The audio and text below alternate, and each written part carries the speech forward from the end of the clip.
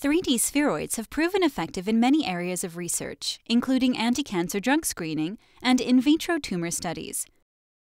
With this success, the need has emerged to produce replicate spheroids of uniform size in mass quantities.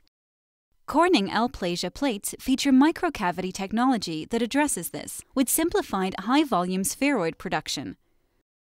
With Elplasia plates, spheroid formation is simple, using a plug-and-play protocol, allowing you to generate and culture hundreds to thousands of spheroids per plate under uniform culture conditions.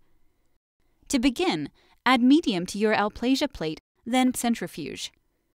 You can then plate your cells. 3D multicellular spheroids will form in the microcavity wells. You can culture your spheroids for 21 or more days.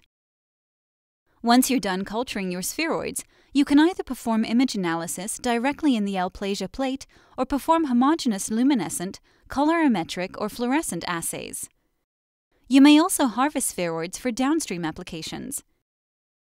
If you're ready to turn up the volume on your spheroid production with Corning Elplasia plates, contact your local Corning account manager or visit corning.com/Elplasia for more information.